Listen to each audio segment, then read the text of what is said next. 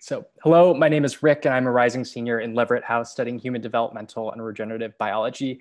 Today, I'll be talking with Dr. Michael Springer from Harvard Medical School about the basics of the coronavirus SARS-CoV-2. Before we launch into the interview, could you just tell us a little bit about yourself and your work, Dr. Springer? Hi, yeah, happy to be here. I'm an associate professor over at Harvard Medical School in the systems biology department. My lab's become increasingly focused on biosecurity, food safety, and diagnostic development, which positioned my lab quite well for thinking about this COVID pandemic and trying on many levels to develop testing methods and testing regimes to help get us out of this crisis. Absolutely, that's fascinating. And, I'm so excited that we're meeting today. I guess the first question I have for you is, how do we know if we have SARS-CoV-2 and how is it different from other flu viruses? Life would be easiest if everyone was symptomatic. What that would mean is, something like chicken pox, right? Where you'd have a visual representation all over your skin that you were infected. If we had that, it'd be very easy to say, oh, you guys are all sick. You guys all need to leave. Unfortunately, you get two sets of people with SARS-CoV-2. There's one population, and we don't exactly know how large the asymptomatic group is. It could be up to 80% of all people are infected. It could be as low as 20%. It's somewhere in that range.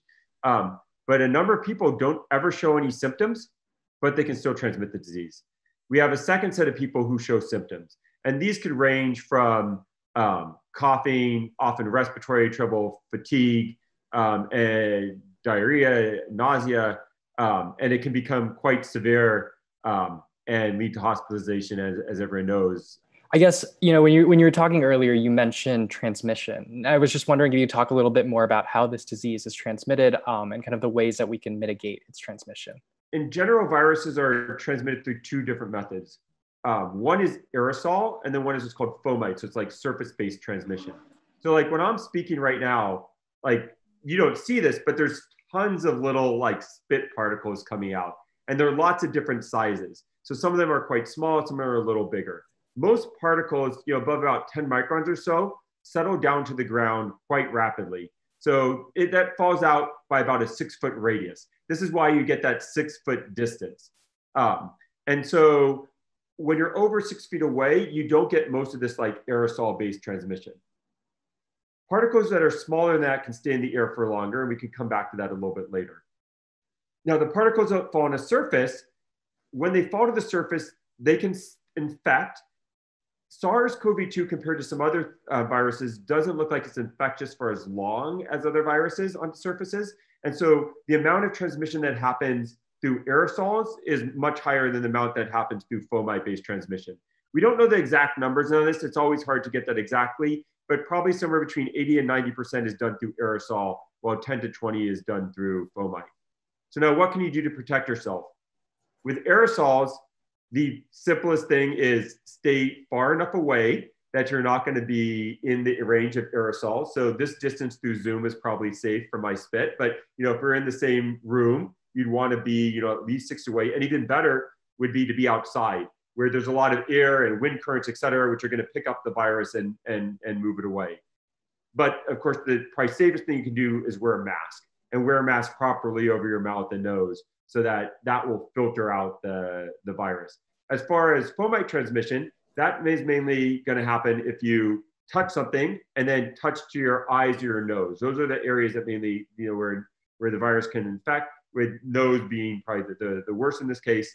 And so the key thing there is wash your hands. So if you've touched objects or been in areas where there are public areas, be careful before eating and touching your nose. Wash for 20 seconds, soap, water, etc., or an alcohol spray, etc. The SARS-CoV-2 is an envelope virus, so alcohol will break that envelope and inactivate the virus. So yeah, thank you so much. And I know earlier you mentioned kind of the ways in which we can detect SARS-CoV-2. And I was just wondering how accurate and how reliable tests such as the RT-PCR test are. Yeah, so it gets a little bit complicated because there's not just one RT-qPCR test. There's lots of different type of tests. And the other complication is when you think of a test, it's not just what we think about the things in the lab and it runs through a machine. There's many parts upstream from the test. And one of the most critical is sampling. Where do you get that sample from? Do you get like an NP swab, which is like going to your throat through your nose, which is something you never want to have to do?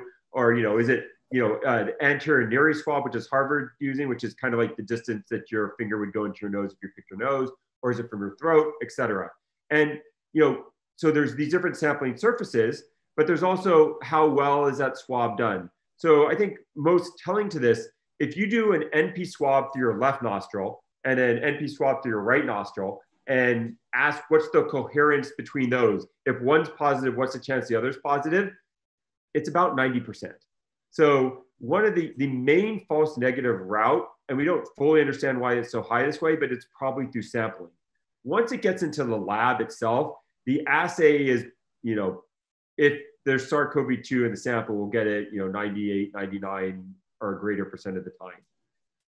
The flip side of that is kind of the false negative to sampling. So that comes in, it depends on the titer. So you get infected, and after about 3 days, your titer starts to rise. So there's a day before symptom onset, 1 to 2 days, where your titer is rising. It's actually a scary period because you're transmitting, but you don't really have infection, and you're not really infectious. And then you have about 7 days, over which point in time this viral load's high and then starts to drop off. About 7 to 10 days after symptom onset, you are typically not transmitting anymore. You still could have virus for quite a long period of time. So if we're talking about that 9 or 10-day period of time, you have very few machine mistakes in that there will be very few false positives and very few and not that many false negatives either.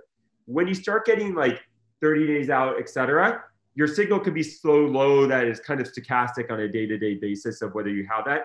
And that's part of why the policy is once you become positive and you have a positive signal, we follow with 2 tests shortly thereafter.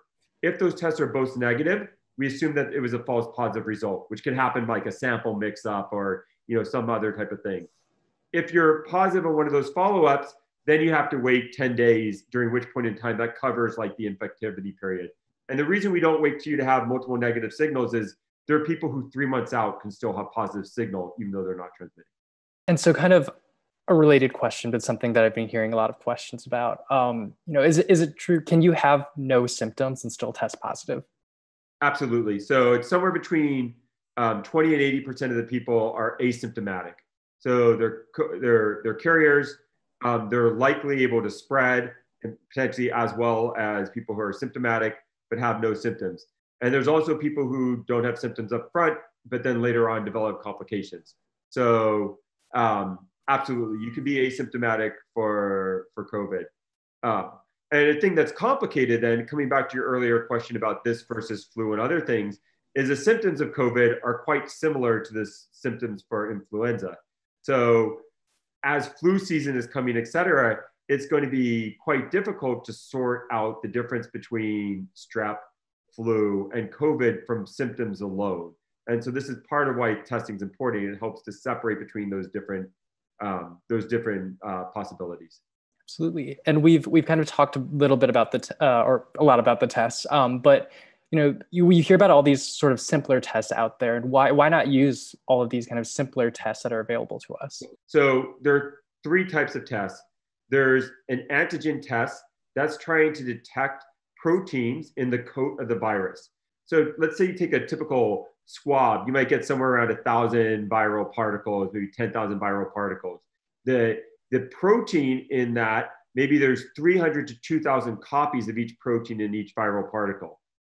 Now, in order to detect that directly, which is what you need to do, you need to have an antibody which is able to detect that small number, just millions of proteins. And it's really hard to do that because it's such a small signal, to do that sensitively, but not have background such that you react when nothing's there. And so these antigen tests, when they work, are good, but they tend to be not sensitive enough to pull up everyone or to pull up everyone during the point in time they're infectious. So there's a lot of companies trying to make better antigen tests. To date, it's a question if they're good enough. Antibody tests tell you whether or not you've been infected. The problem is that signal doesn't come up till after you're no longer transmitting. So it's great, know, hey, I might be immune, but it doesn't really help in stopping you infecting other people. And so we're really stuck at this point in time with these RT-qPCR based assays. And the reason they're better, even though there's only one copy of the RNA in each virus, we're able to amplify that to the point that you have, 2 to the 30th, like billions and billions of copies of the RNA per each sample from a single viral particle. And so that's the secret of why these assays work, is because we can amplify, we know how to amplify RNA. And so, and that sensitivity, unfortunately, is needed to catch these asymptomatic people, to catch people early on in infection, et cetera. So I really hope that some of these other techniques get to the point that we can use them. And I know some people are thinking they're part of the solution. It really comes down to what percent of the people that are sick are pulled out by that.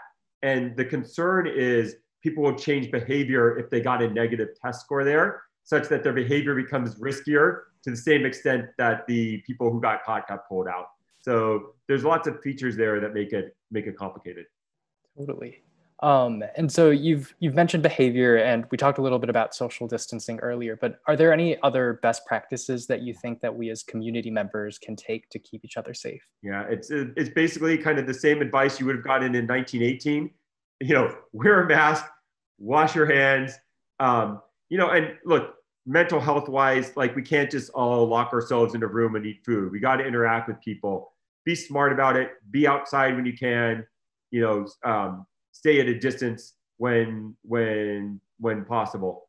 And if you're going to be close, wear masks. So I mean, in the hospitals, people wear masks. They wear protective gear. If you do it properly, you can stop getting infected. But every time you take your mask off or have it over your mouth and not over your nose, wear things improperly, that contributes to your chance of getting it and your chance of infecting other people unwittingly.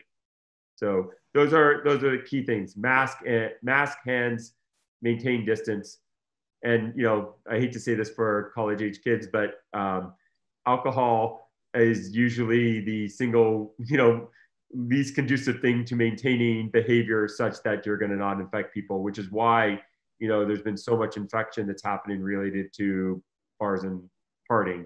Not that there's nothing wrong with drinking alcohol, but be cognizant about the environment that you're in and what it means to be safe in those environments. Fact of the matter is, we're not going to stop people from getting infected. There's SARS is going around, et cetera. Our goal really is to stop the spread of infection. So people get infected, and once you've been infected, it takes about 4 days before you start infecting other people. So our goal really is to make sure we stop community-based infection. So we stop people who are infected from infecting the people around them. And so, the type of testing frequency we have, getting tested every 2 to 3 days, that's really to make sure we catch people before they infect the people around them. So, it's important to take this seriously. People at all age ranges can have negative repercussions from COVID.